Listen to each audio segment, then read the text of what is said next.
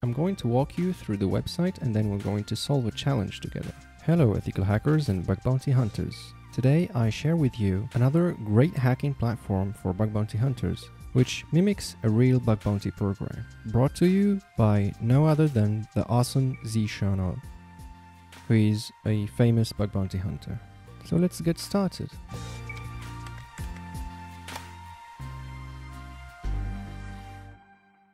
If you saw my previous video that covered CTF challenge, I talked about how the owner of this website is providing high quality challenges that mimic a bug bounty target, as you can read here. I felt like there weren't any realistic hacking challenges out there that felt like a real website, that had realistic vulnerabilities that you would find in real world. So a bunch of real keywords in the same sentence. The owner of the website provides challenges from his own experience of web development, pen testing, or write-ups from places like HackerOne.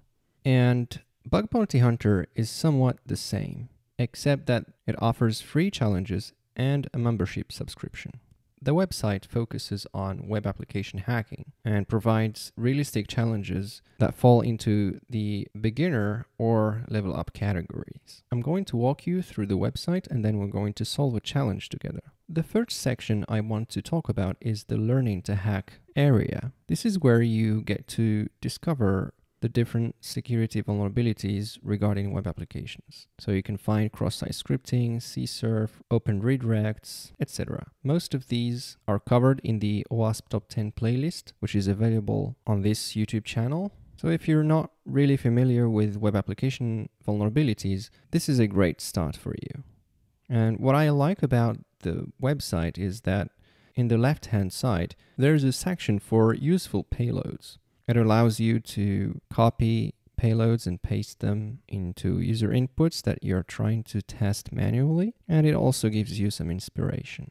For example, this is a cross-site scripting payload which uses URL encoding to bypass some filters. This one is trying to break up the JavaScript keyword using the carriage return line feed characters, etc. I also like the tips from json. So for example, for cross-site scripting, you have test every parameter / header with a blind cross-site scripting payload. Of course, you have no idea how the backend is handling the user input. So you can get hits back to your server, even though an internal application is not exposed publicly. And that's because your user input ended up in the internal application from the public application.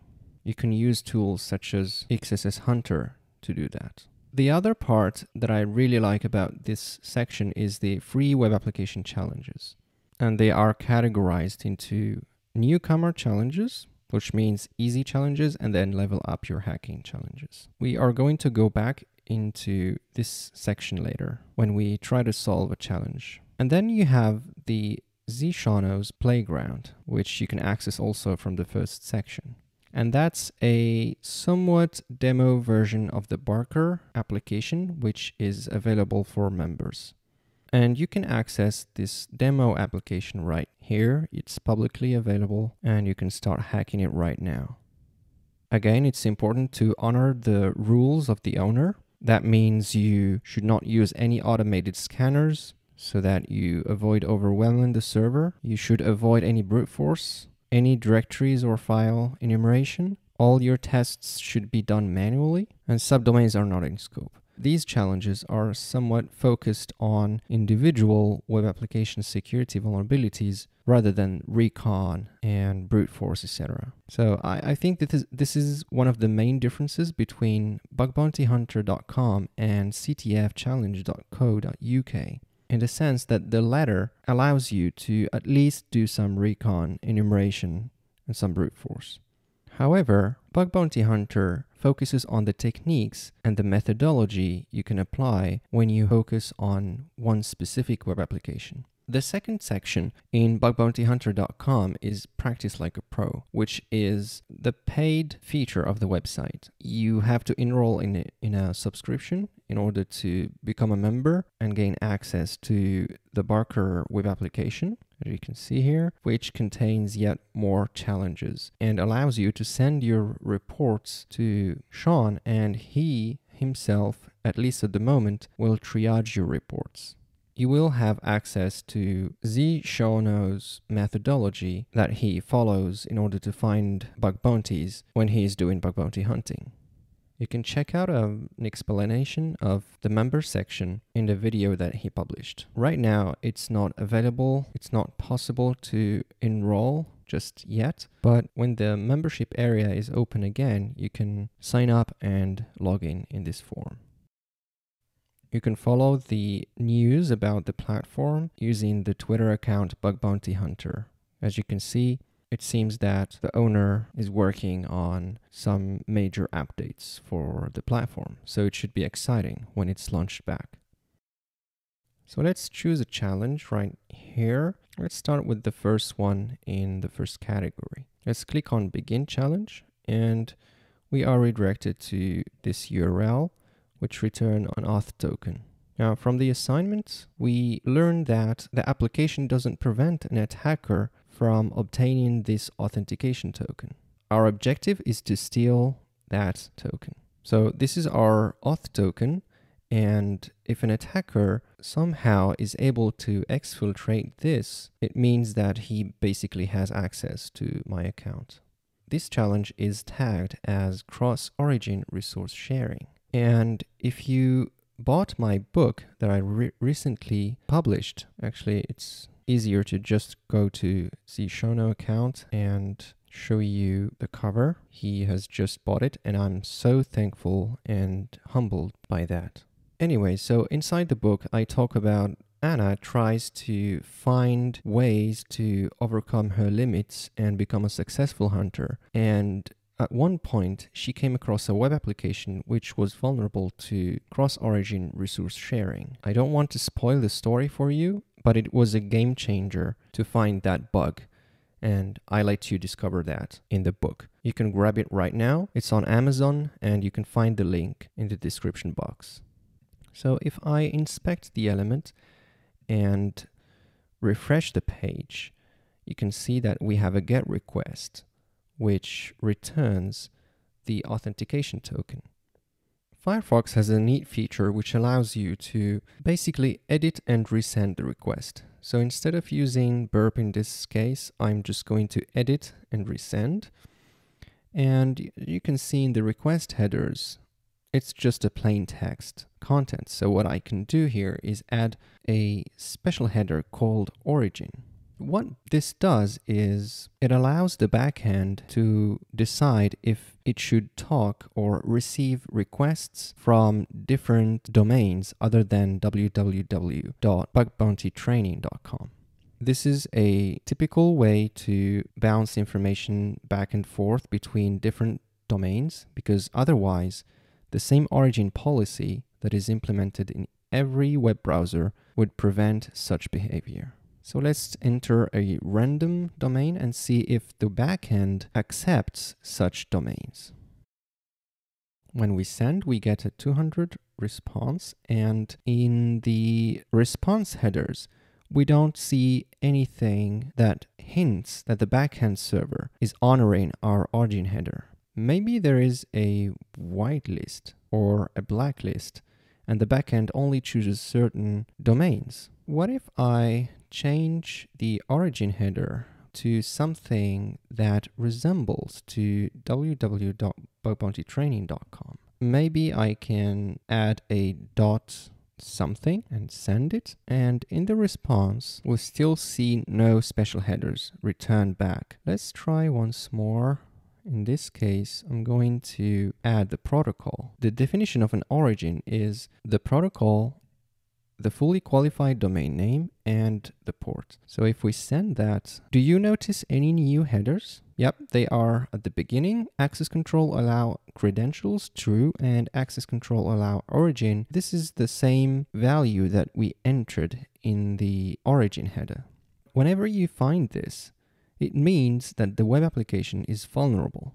How it is vulnerable? Well, let me edit that, and instead of this random gibberish, I can put the hackerish.com. Do you see where this is going? I can configure a wildcard DNS resolution. So whenever I have in the subdomain part, it will resolve to the hackerish.com. So I can host my own malicious web page on the hackerish.com, which will steal the authentication token. Let me show you how. First of all, I'm just going to make it HTTP and see if I can use HTTP protocol. No, it's not working like that. So I have to honor two things. The first one is to use HTTPS, and the second one is to preserve the fully qualified domain name www.bugbountytraining.com in order for the exploit to work.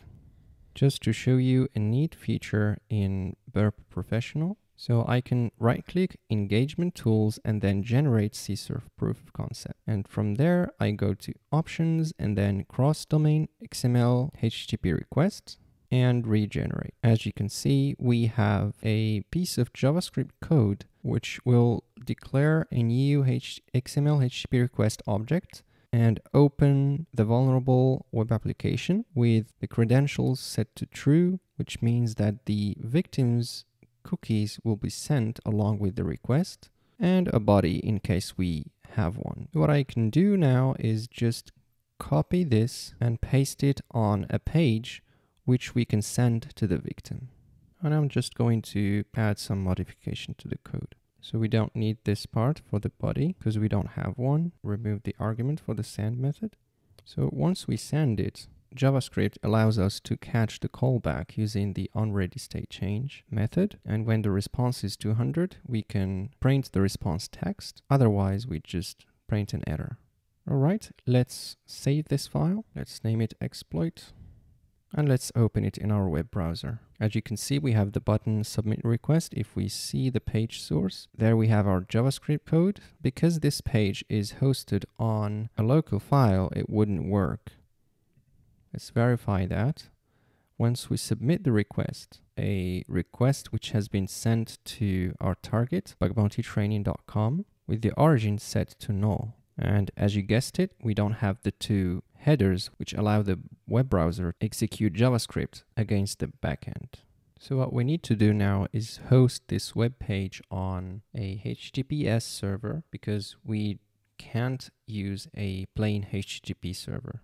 So I'm going to use a Docker image which comes with a HTTPS Nginx server.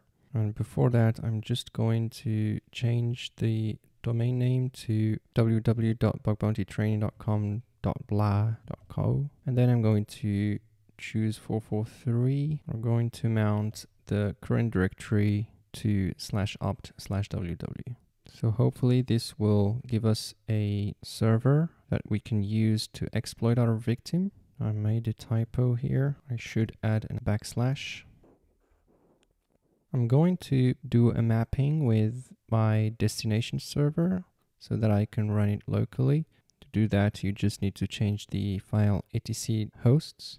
I'm going to move the exploit.html to my current directory and then run the Docker container. And now when I go to that web page, I'm prompted with a warning because that's just a self-signed certificate. I'm going to accept the risk and continue. So now when I go to /exploit.html, I see the same web page. If I inspect the element now and go to network, if I submit that request, lo and behold, you have the two magic headers popping up. This means that we were able to, as you can see here, exfiltrate the authentication token. Now, we've just printed that into the console, but we can exfiltrate it elsewhere. Let's use a webhook to do that. One of the websites that provide webhooks is webhook.site. Whenever we send a request to this URL, we will grab everything related to the client. So if I do a curl command, automatically I receive a request here. We can use the same thing in our exploit. To do that, I'm going to exec into the running Docker container and run bash. Now if I go to opt.ww, I shall see the file exploit.html. When I try to edit it, instead of doing a console log, I can do something like a redirection. And here I'm going to use the same webhook I have. And then I can maybe add a parameter. Let's call it token equals, and then concatenate our response text. Else we will just print error in the console. All right, let's try to refresh our page. Go to exploit.html and click on submit request. As you can see, we have a new request which exfiltrates the JSON object which contains the auth token. Imagine that this website is hosted on blah.co. An attacker can share this normal web page to the users, and whenever the victim visits this web page and clicks on that button, or we can automate that by just grabbing that form and sending it using JavaScript. The exploit in this case would exfiltrate the data to the attacker's controlled website, and this data contains the authentication token. This is definitely an exciting challenge because we needed to first bypass this backend parser by appending our own domain name, and then we needed to set up an HTTPS server in order for the exploit to work. So even though this is just a simple challenge, it carries a lot of tips and tricks. And this is normal because, you know, Sean is a really skilled bug bounty hunter, and it makes sense to have such kind of challenges. So I highly recommend you give them a try. And you can find the solution below, and I advise you not to jump right to it. First, try to exploit the challenge yourself, and then go back to the solution.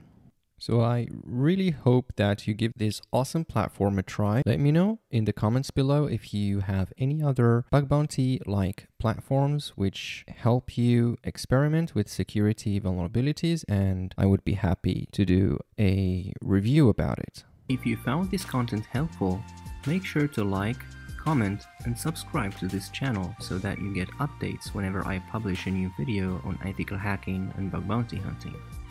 If you're new to hacking and want to learn the basics, check out the free OWASP Top 10 theory and hands-on training on thehackerish.com and apply your knowledge on the lab which supports it. If you enjoy learning with videos, I invite you to watch the OWASP Top 10 YouTube playlist. However, I encourage you to first try to solve the lab exercises so that you don't spoil them. Don't forget that there are supporting blog posts for most of the videos you watch on this YouTube channel. I also encourage you to subscribe to the Friday newsletter on thehackerish.com to gain some new hacking knowledge at the end of the week. If you enjoy listening while doing other things at the same time, check out the Hack for Fun and Profit podcast, link in the description box. Until next time, stay curious, keep learning, and go find some bugs.